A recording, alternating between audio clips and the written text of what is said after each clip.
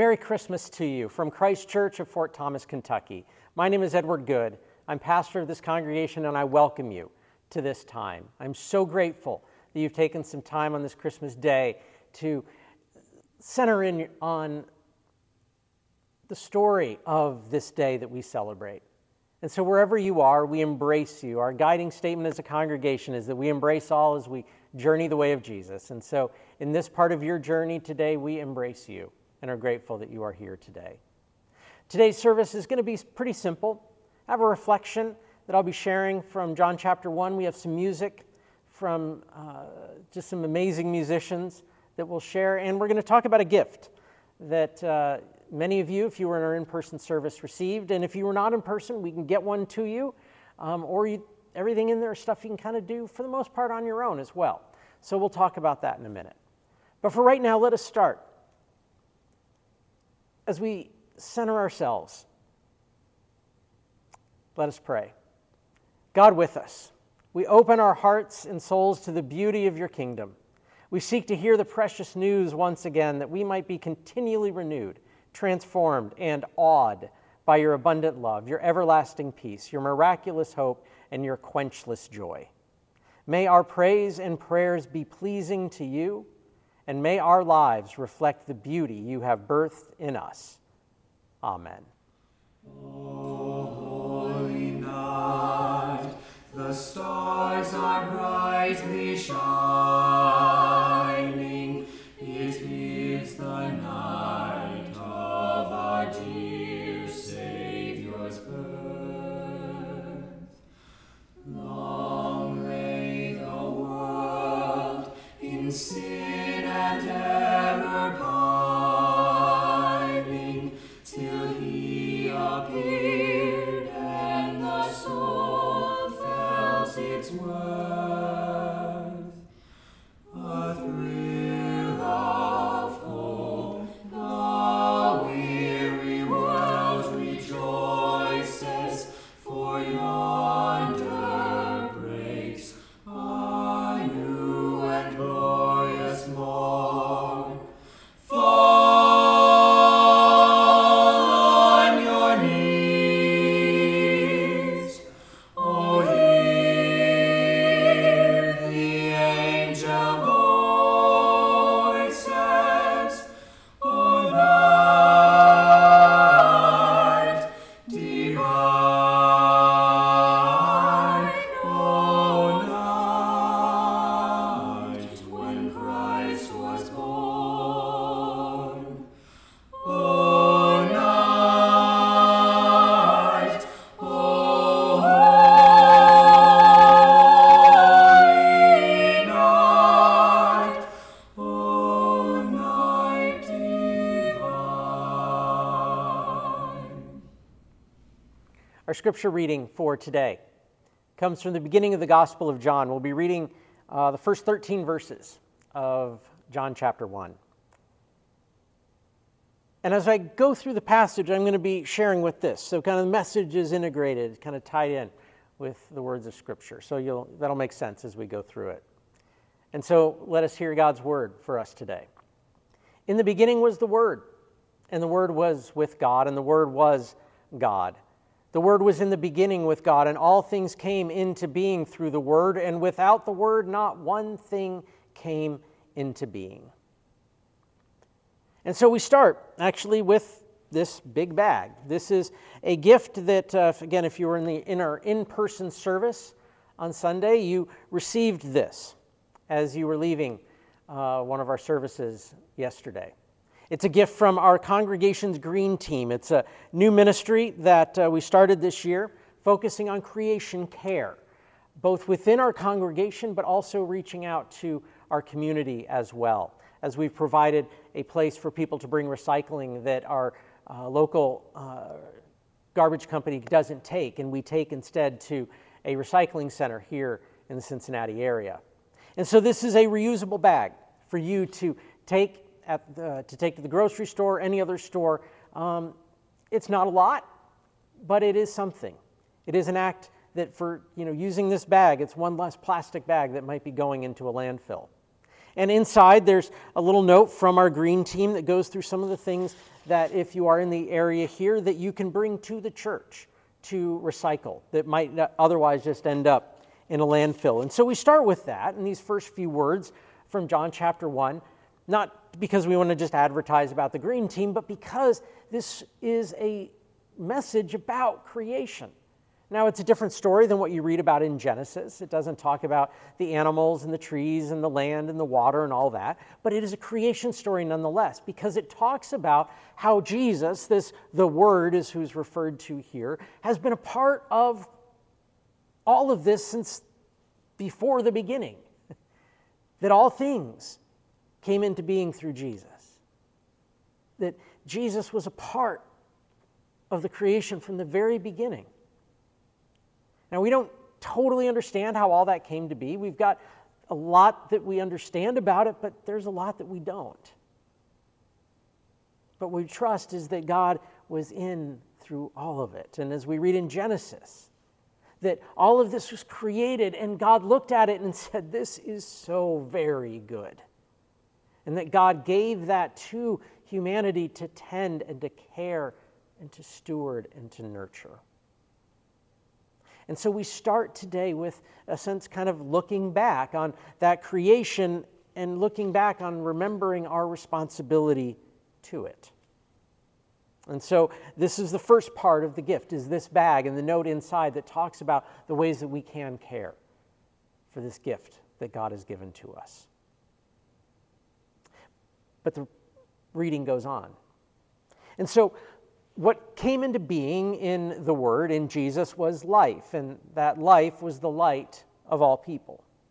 The light shines in the darkness, and the darkness did not overcome it. And there was a man sent from God whose name was John. He came as a witness to testify to the light, that all might believe through him. He himself was not the light, but he came to testify to the light. The true light, which enlightens everyone, was coming into the world. And so the next thing you'll find in your bag, find it down here, it's just a simple candle. And if you were not able to be in our in-person service, just pause this for a minute and go and find a candle that you've got. Or just imagine that you've got a candle with you.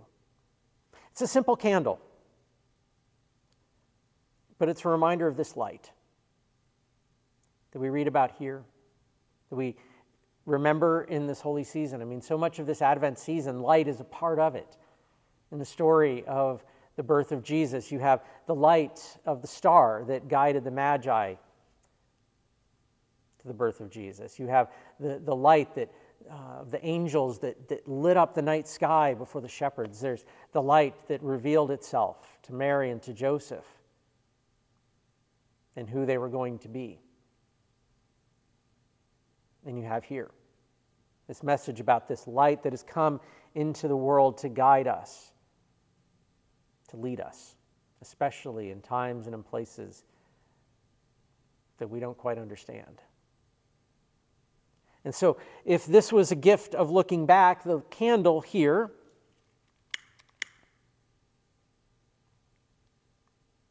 is about the present.